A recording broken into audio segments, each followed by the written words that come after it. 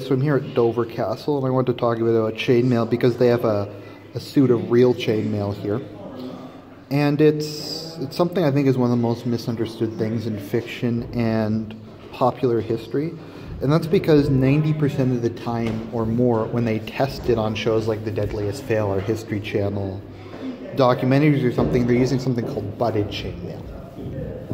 So if you have a necklace or something, butted chainmail is basically they just take a ring, they just take a strip of metal and they fold it into the shape of a circle. They don't seal it, they don't close it, and just the memory of the metal is supposed to be what holds it together.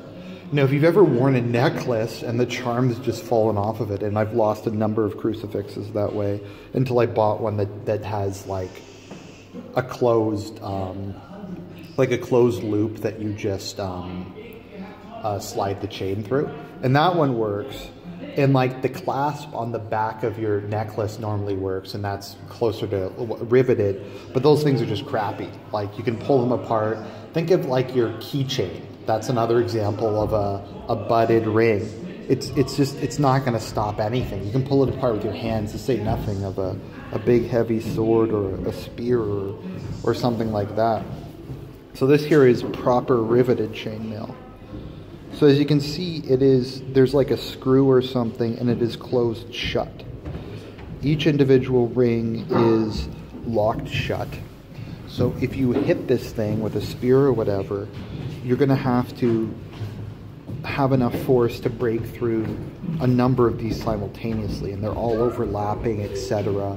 And there's always this meme that if you stab chainmail with something fairly thin, it's gonna just come apart, and it will for butted. But riveted chainmail, there's these guys on YouTube who did a video, stop using butted chainmail in historical videos, and they take a shirt of proper chainmail and they like smash it with heavy swords, they spear it. It'll stop a pilum. It'll stop a literal lead dart. Now, will it still kill you? It probably will, just from internal injuries.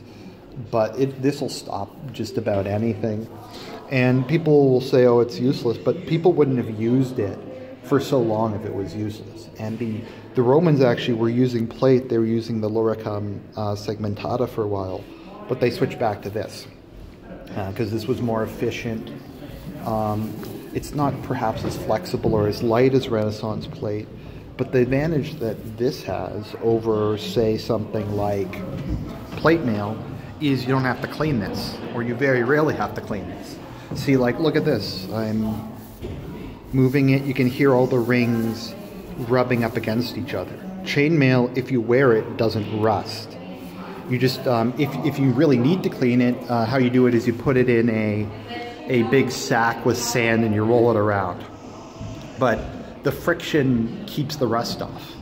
So it was great for the Roman legionaries because they had, there was a lot smaller. They didn't need as big a mail suit because they had their tower shields. But if they just wore it when they were marching, it required almost no maintenance, and it could last decades with very little maintenance. I mean, they'd have to fix the rings if they broke, but it wouldn't rust. And that's an amazing thing. And the loricum segmentata would just rust like crazy. You had to constantly oil it, you had to constantly scrape the rust off. And it wasn't particularly more effective than this. And what they wear is they wear a gambeson or like padded armor under this. So they'd hit you with a sword, this would absorb the slash, and then the rest of it would be absorbed by your padding underneath. So very cool. It's nice to see like an actual one here, but I mean, they wouldn't have used it if it wasn't effective.